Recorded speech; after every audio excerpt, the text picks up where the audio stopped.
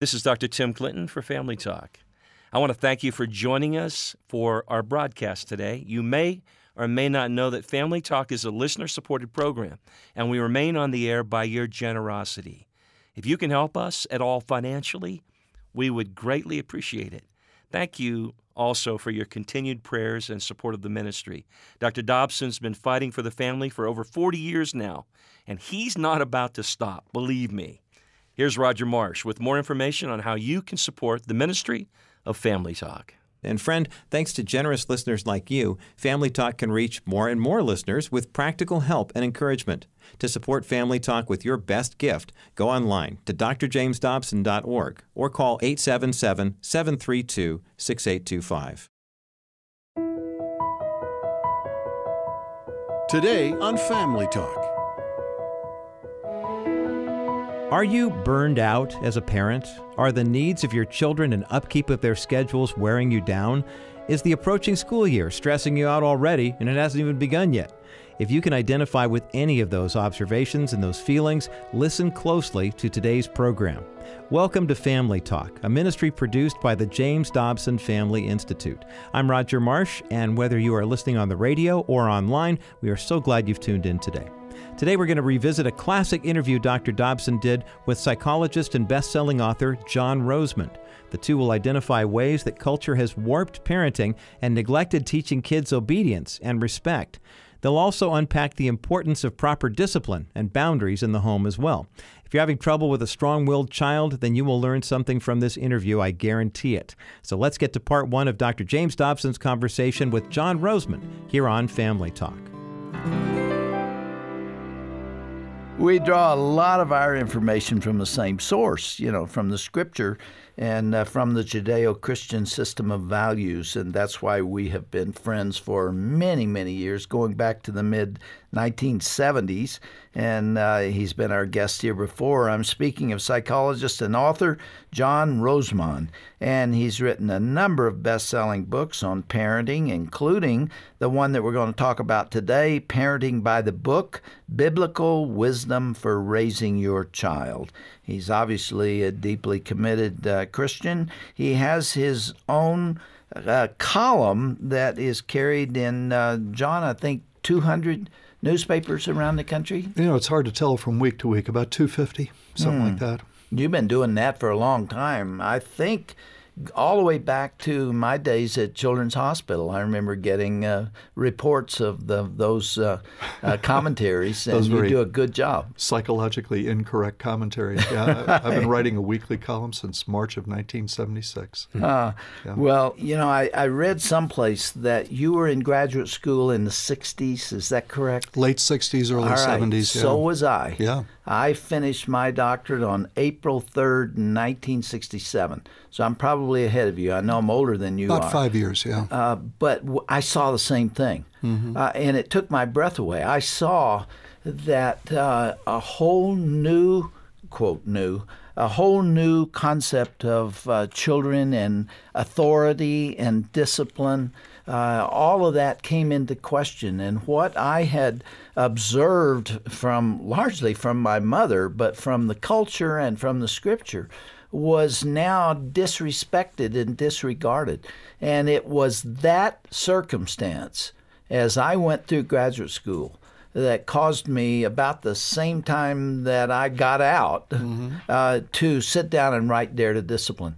Because I was trying to say, wait a minute, there's something wrong here. And you were a voice crying in the wilderness. I was, and I took some flack for it, but that book is still out there. So it must have had some substance, and that substance was the Scripture. And that book, Jim, had a tremendous impact on me, too, because I'd come out of graduate school in the early 1970s completely indoctrinated in the new psychological point of view, which I call postmodern psychological parenting. And to encounter your book in the early 1970s and to read your book and just understand the common sense of it was startling to me. It was paradigm shifting for me. And, I've told people for many, many years, and, this is not a program for mutual congratulations, but, you've been a great role model in my career and my life, and I can't express my appreciation enough. Well, when you're on the front lines, you enjoy having some fellow travelers out there, Absolutely. some other people who are willing to stand against the tide.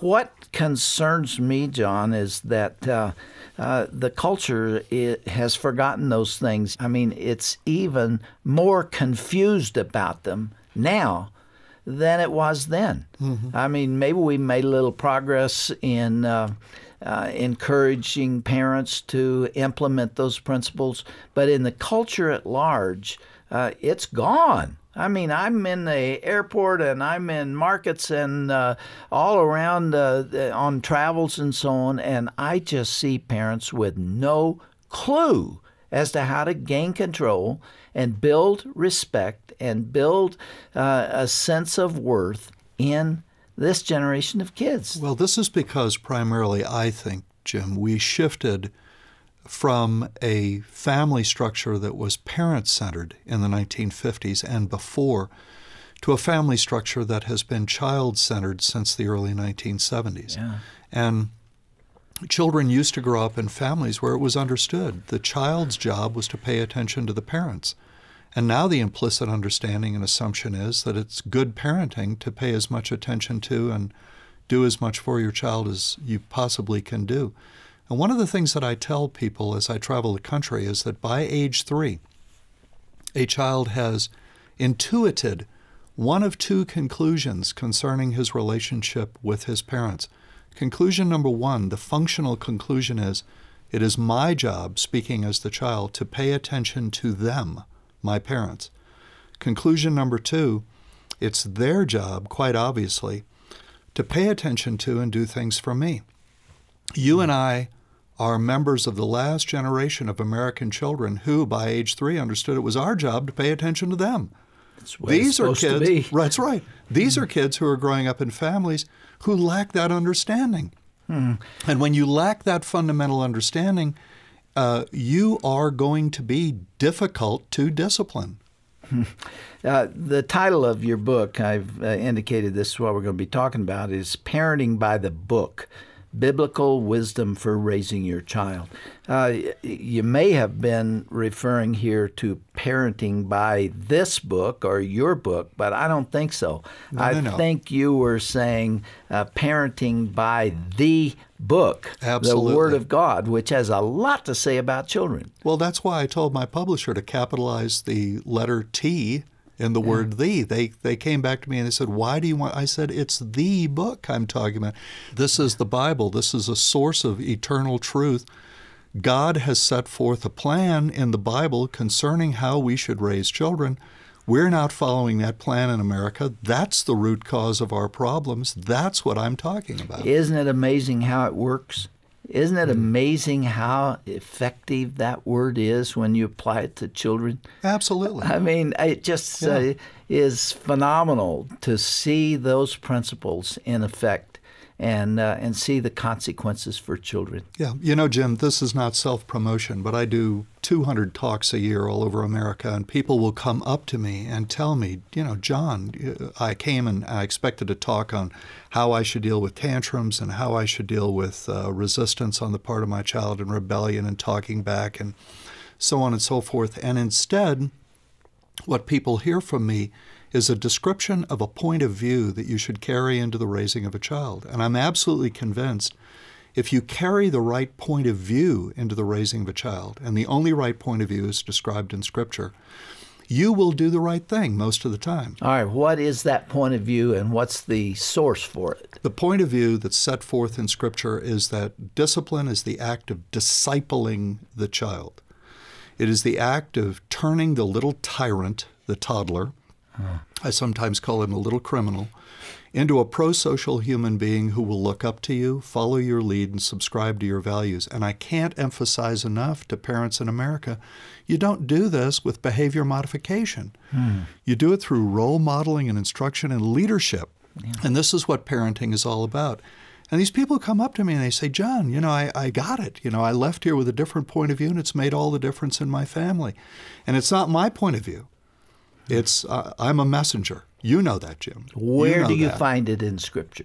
You find it everywhere in Scripture. You find it even in places where it doesn't refer specifically to children. Ecclesiastes chapter 3, verse 1 is a good example. There's a time for everything and a season to every purpose or activity, depending on translation, under heaven. Now, how many people would read that and think that it applies to kids? But it does. It says there's a time for everything. There's a season to every purpose, which means there are seasons to the raising of children. And one of the things I do in Parenting by the Book is talk about those seasons and what your purpose as a parent should be in each one of those seasons. It is a pleasure to raise children who have been trained according to these principles. And yet you see kids disrespecting the authority of their parents. You see parents who feel like they're going to damage the children somehow by leading them, by saying, let's get something straight here. I'm the parent, you're the child, you will do what I tell you to do because this is in your best interest and this is what God tells me to do, so expect it. If you challenge me and you disobey me, I will give you reason to regret it. I mean, we can sit and talk, but there comes a time when you're going to do what I want you to do because I love you, little one, and I will not do anything to hurt you. I'm trying to get you ready to be an effective adult. There's all kinds of versions of that, but I bet you've given that speech before. Well, the variation that I used to deliver it to my children in was this: you make your decisions, kids, and then I will make mine. And the understanding was, you make a good decision, and I will stay out of your life. You make a bad decision, and I'm going to be in your life in a way you don't like it. And I used to tell my kids, look, if you want to keep your big daddy off your back, all you got to do is do the right thing. John, it's that simple. You're threatening these little kids. You are oppressive to these children. You are overbearing. You're taking away their freedom, their individuality. You're warping these kids. Have you ever been charged with this? Oh, absolutely. I won't mention names, but a parenting, quote, expert, end quote, once in a forum accused me of being hung up on punishment. And you know, Jim, as well as I do, that all of the research says the happiest kids are the most obedient and vice versa.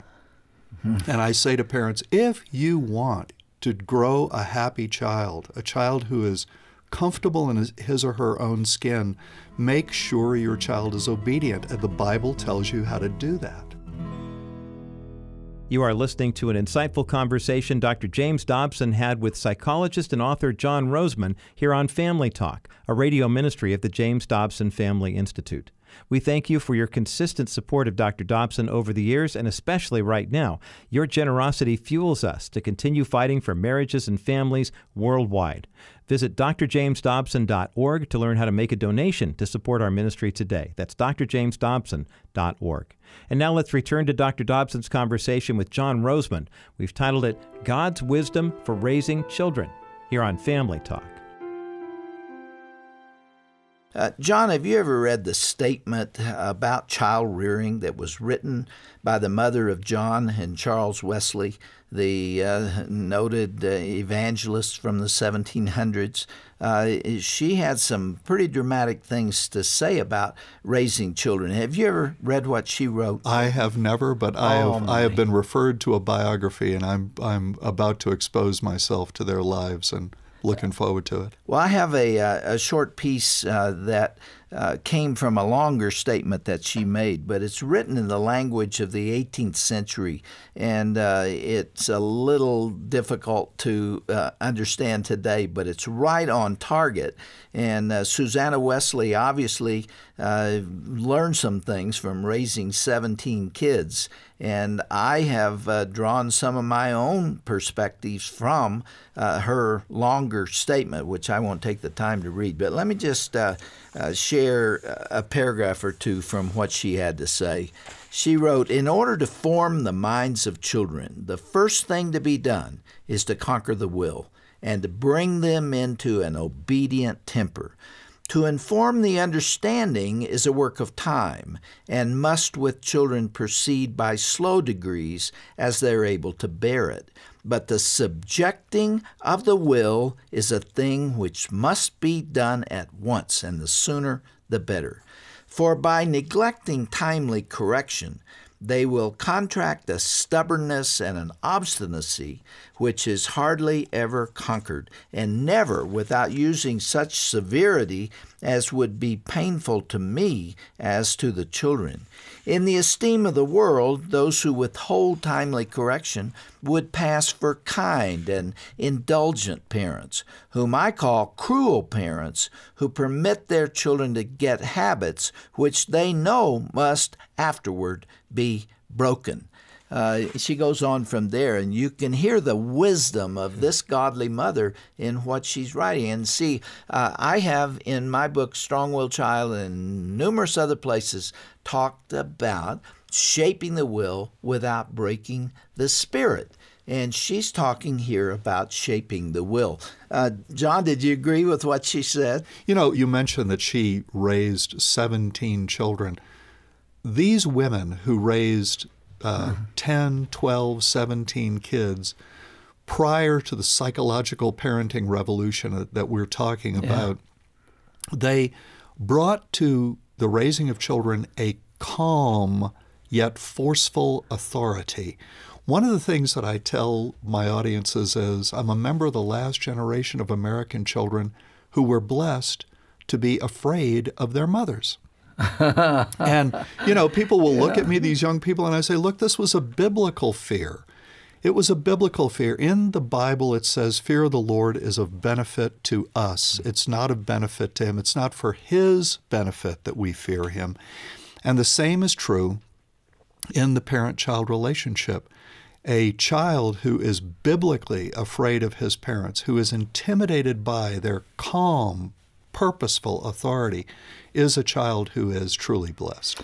You know, I write often about my father, and I had a great relationship with him. And the truth of the matter is, my mother in the early days was the far greater influence. And I suppose I don't talk as much about her because it's not as socially acceptable for a man to talk about his mommy as it is to talk about his daddy, I suppose. But my mother really understood discipline. And I was afraid of her, but I also knew she would not harm a hair on my head. She loved me enough to die for me, and she made me know it. She cared about what I thought. She cared about what I felt, and in so many ways, she built a confidence within me that allowed me to compete in life as a man. But I would not take her on, and the few times that I did it, I lived to regret it. I sassed her. I don't remember. I was about 7, 8 years of age, and I just said something really disrespectful. I don't remember what it was, but I do remember what she did about it. I remember taking a step back and thinking, I probably shouldn't have said that. And she reached out to see what she could get a hold of to whack me with, and her hand landed on a girdle. When I spoke in Gastonia, North Carolina, I probably told that story because I can still hear that thing coming. And, you know, those are the days when a girdle weighed about 16 pounds, you know, and it had straps all over it. And it came flying through the air, and she caught me across the chest, and then all those straps came around after, and I got a whole spanking with one blow. But you know what? I didn't do that again.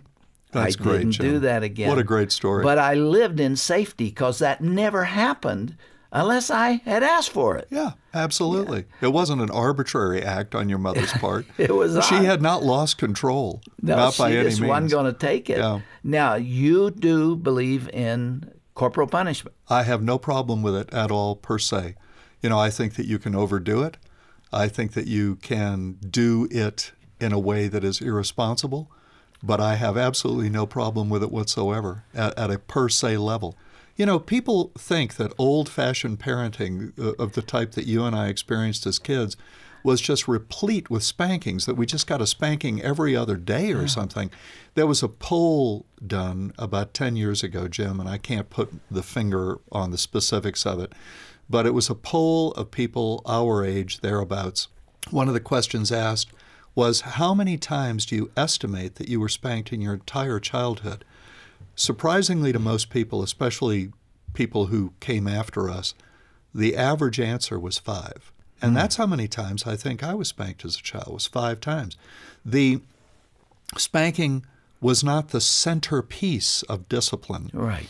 Leadership was the centerpiece of discipline. And, you know, one of the interesting things that I do, Jim, in my audiences is I ask, how many people were raised by a mother who never yelled? And an audience of 500 people, maybe 300 people will raise their hands. And then I say, is there a woman in this audience tonight with children living with her in the home who can say that she has never yelled at her children? And do you know there are times when in a 500-person audience, I'll get no hands up? Is that right? And my point, I will say, this is what postmodern psychological parenting has caused. It has caused parenting to be a tremendously stressful affair because we are trying to parent according to a set of rules that don't work and that have nothing in common whatsoever with the directions that God has clearly given us in His Word. John, that is so good, and I believe it's absolutely true. There is great concern today about child abuse, and I'm one of the people who are concerned about it. It's happening all over the country, and sometimes I get accused of encouraging parental behavior that would lead to child abuse. The truth is, it's the exact opposite. You tie the hands of parents.